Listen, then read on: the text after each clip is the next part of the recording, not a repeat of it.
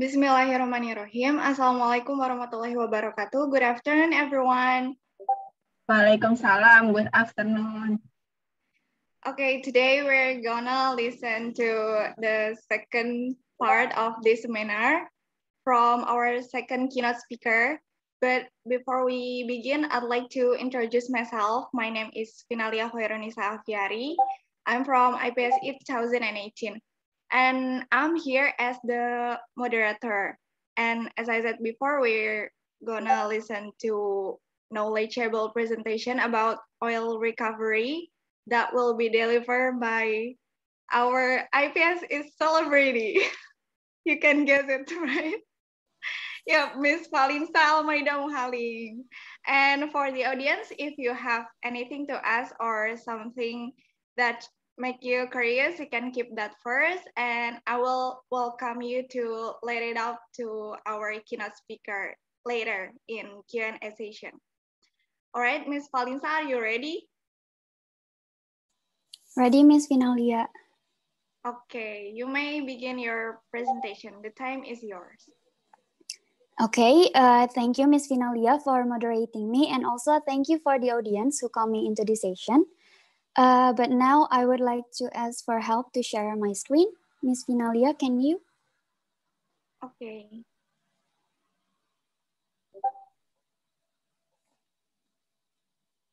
Is the screen already appear?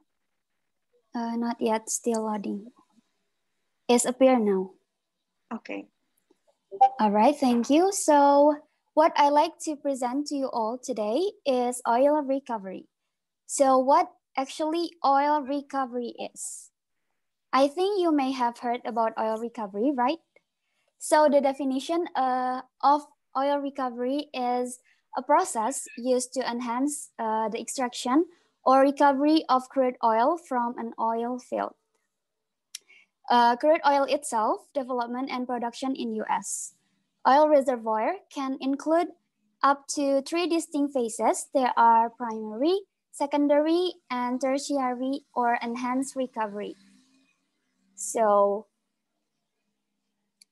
let's talk about primary oil recovery first.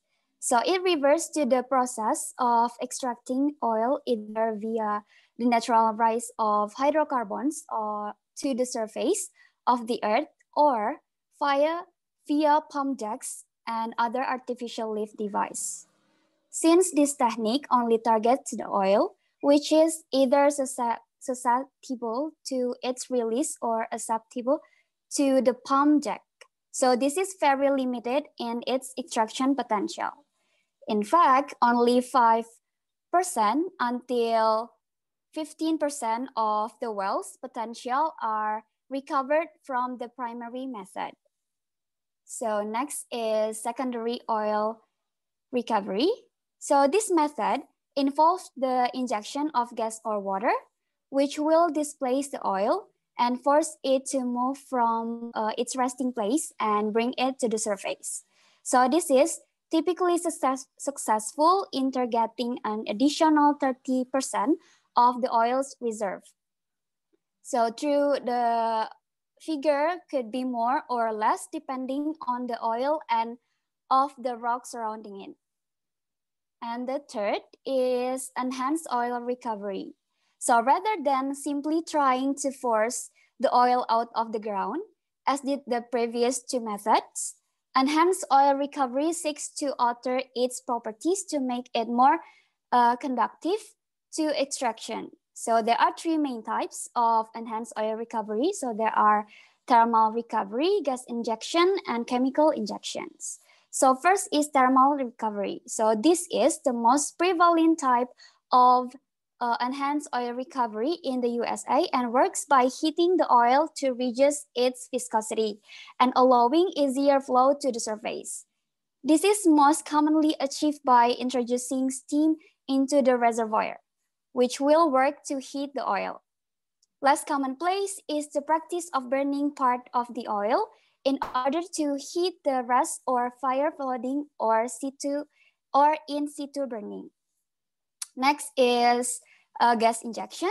So either natural gas Nitrogen or carbon dioxide, increasingly the most popular option, are injected into the reservoir to mix with the oil, making it more viscous while simultaneously pushing the oil to the surface, or similar to secondary oil recovery. And next is chemical injection. The least common method of enhanced oil recovery. Chemical injection works by freeing trapped oil in the well. So this is done by lowering surface tension and increasing the efficiency of water flooding. And next, and for the example here, the most used bacteria chain in microbial oil recovery is Bacillus strains. So let's see the process. First, water is pumped into the reservoir through injection wells to force oil toward production well. So then it will be pressing the water that containing bacteria, while gas is injected to maintain formation pressure to slow the rate of decline of natural reservoir drive. Carbon dioxide becomes miscible with oil, vaporizes hydrocarbons, and enables to flow more freely, often followed by injection of water. So, water taken by polymers is used to aid water flooding by improving fluid flow patterns.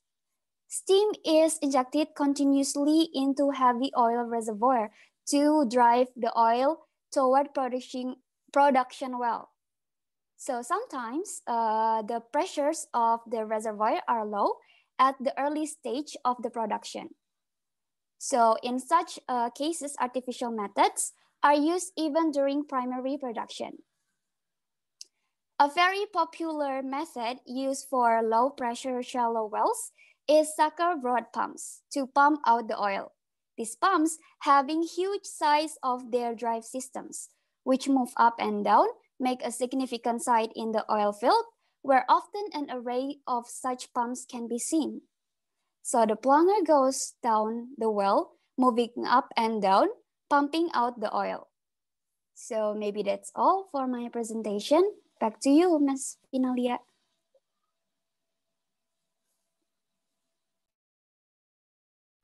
Okay, thank you very much, Ms. Falinsa. What an insightful presentation, right?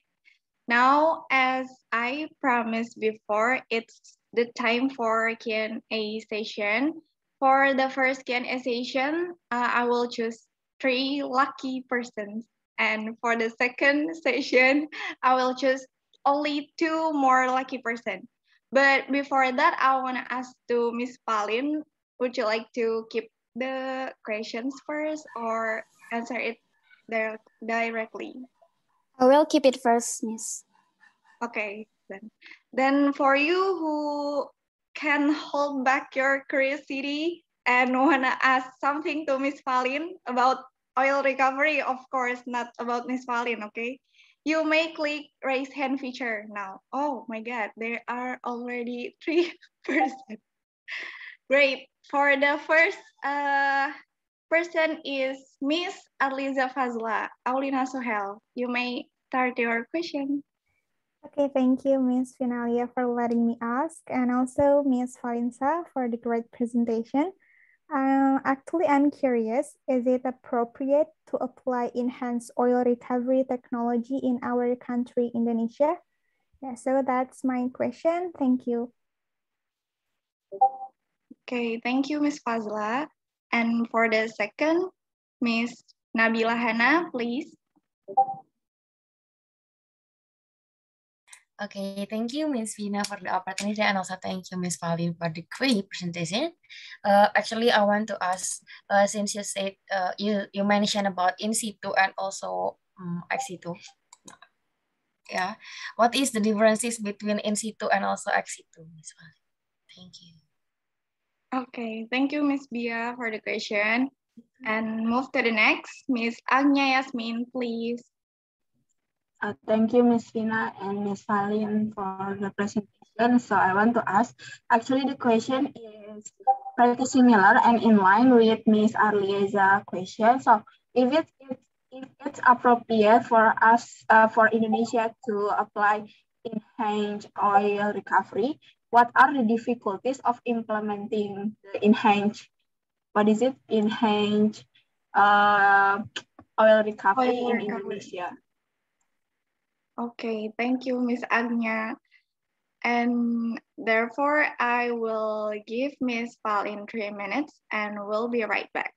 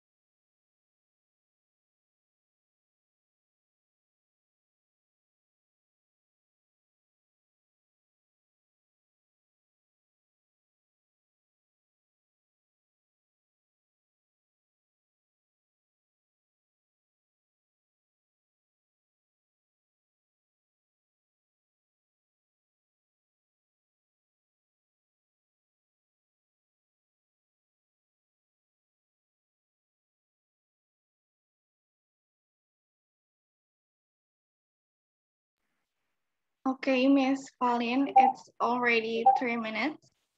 Are you ready to answer the questions? Yes, Miss Finalia. Okay, please.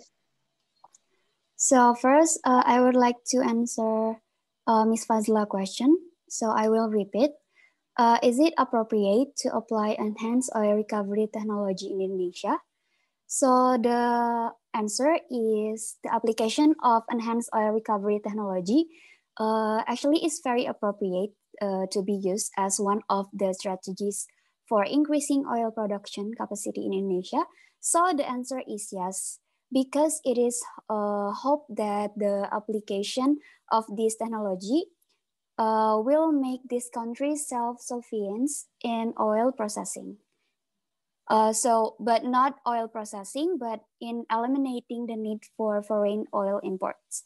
So of course, the application of this technology will reduce the balance of oil deficit, so which has not been resolved in Indonesia. Is it clear, Ms. Fazla? Yes, it's very clear. Thank you so much, Ms. Halin. Thank you, Ms. Fazla. All right, next to Nabila question. Ms. Nabila question. So what the differences between in situ MEOR and ex situ MEOR? MEOR as means microbial enhanced oil recovery.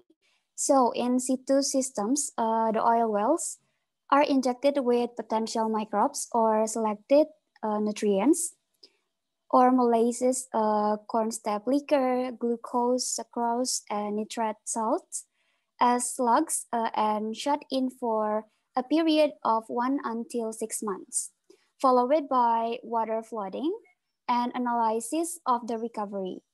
So the success of this process depends on the activity in the shut-in phase.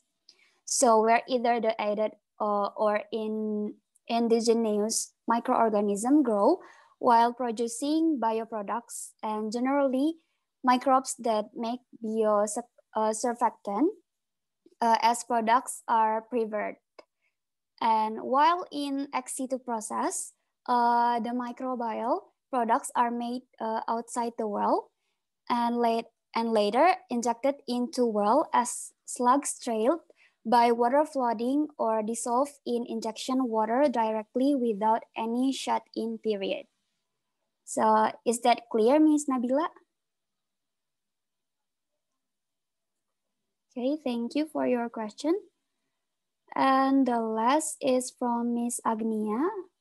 And the question is, what are the difficulties in implementing enhanced oil recovery in Indonesia, right? So basically, there are many difficulties in implementing enhanced oil recovery in Indonesia. So it can be categorized as regulatory, technical, fiscal, and supply chain. Sorry. So for example, in regulatory is legal uncertainty, uncertainty of contract issues, difficulty in trouble, policy changes, and lack of investment in security as one of them. So in the technical itself, actually it's expensive operating costs, lack of experience and expertise in enhanced oil recovery and many more. And for the fiscal, there are investment credit, contract extension, no tax share facilities, and also tax for holiday. And the last is supply chain. Besides the high cost, there are also national capacity, procurement, and CO2 supply strategy, or origin and infrastructure or transportation. So is it clear, Ms. Agnia? It's pretty clear. Thank you, Ms. Falin. Thank you, Ms. Agnia, for your question. So back to you, Ms. Finalia. Okay, thank you, Ms. Falinsa, for answering the 3 questions from Ms. Nabila, Ms. Arliaza Fazla, and Ms. Agnia. And I will open the second session for Q&A session. For those who still curious, please, you may raise your hand. Okay, we have Miss Rizkiana Amira and Miss Rahil Nurfilha. For Miss Rizkiana Amira, please, you may ask to Miss Pauline. All right, thank you, Miss Finalia, for the opportunity, and thank you, Miss Valenza, for the great explanation. So I want to ask, what is the advantages of microbial enhanced oil recovery technology? Can you get my question, Miss Pauline? Yes. So for the advantage, right? Yes. Okay. Yes. Thank you, you, Miss thank Pauline. you. Yes, thank you. And for Miss Rahil Nurfilha, you may ask to Miss Falinsa.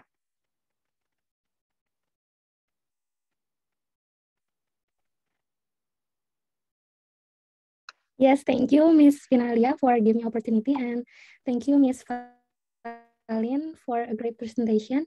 My question is, why is enhanced is not implemented? Thank you.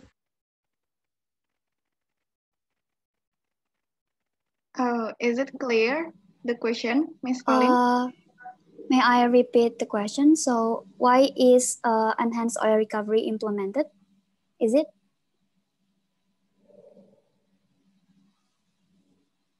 Hello, Miss Miss Rahil? Rahil?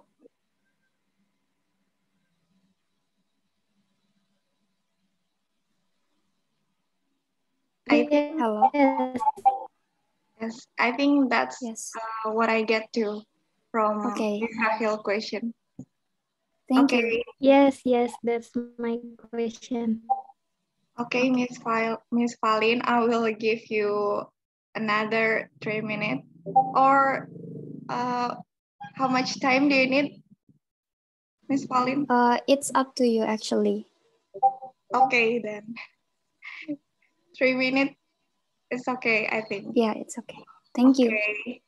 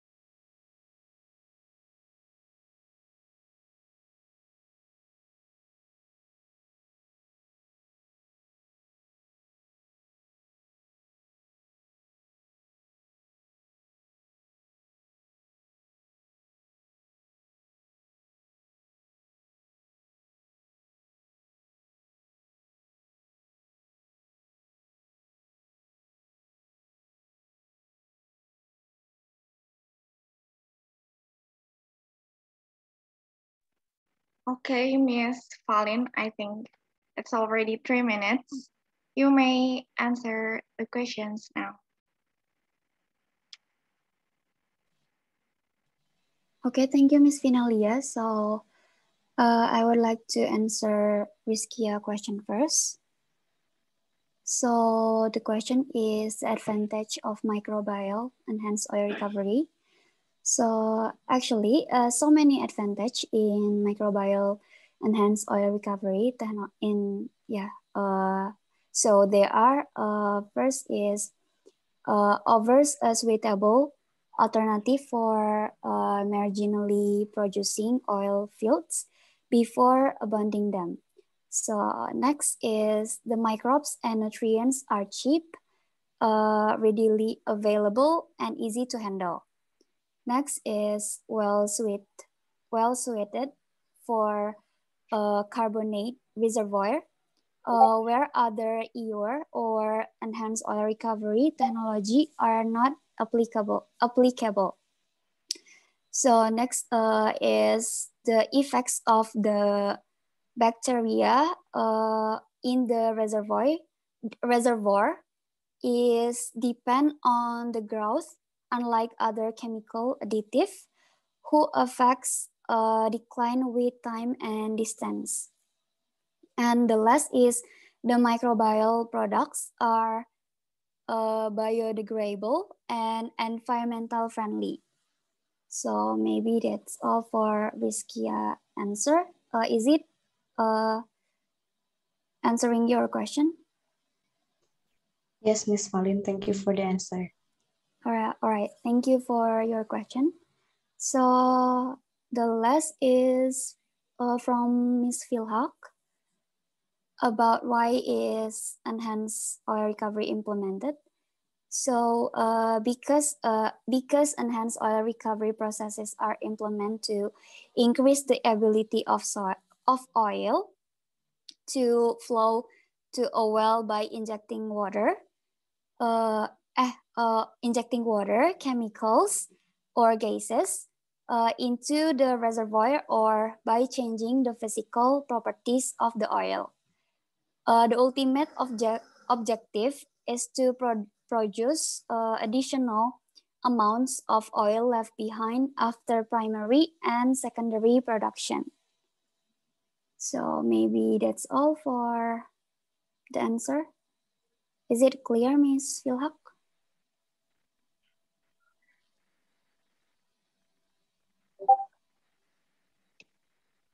Hello, Ms. Philhawk. Are you there?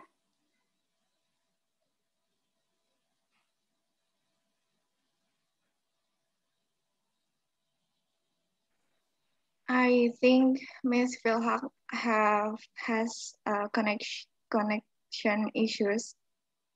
Let's assume it's clear. Okay. For me, it's clear, Miss Falin, the answer. Okay. Thank you, Miss Finalia. I think it's enough for the Q&A session. Thank you very much for the audience who already gave some questions, and also thank you, Ms. Falinsa, for answering them. And now, because we've come to the end of this session, let me deliver the conclusion. So oil recovery is the process used to enhance the extraction or recovery of crude oil from an oil field.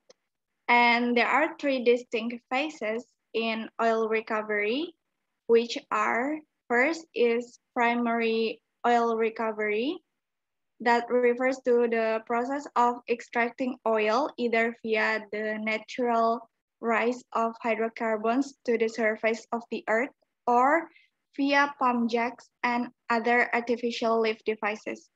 And the second is secondary oil recovery, that involves the injection of gas or water.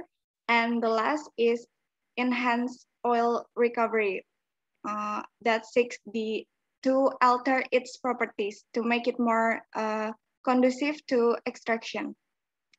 And there are three types of enhanced oil recovery. The first is thermal recovery, which works by heating the oil to reduce its viscosity and allowing easier flow to the surface.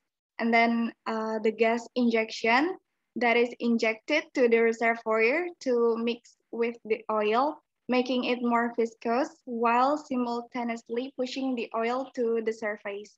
And then chemical injection, that works by freeing trapped oil in the well.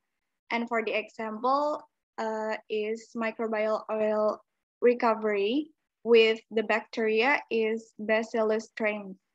And for the process, it starts with injection well, where pressing water containing bacteria, biosurfactants, nutrients, and then microbial metabolites, and then enhanced mobility, biodegradation of crude oil to low molecular weight. And then the oil is in the bearing zone for production well. I think that's all from this second seminar session. Thank you very much for your attention. Wassalamualaikum warahmatullahi wabarakatuh.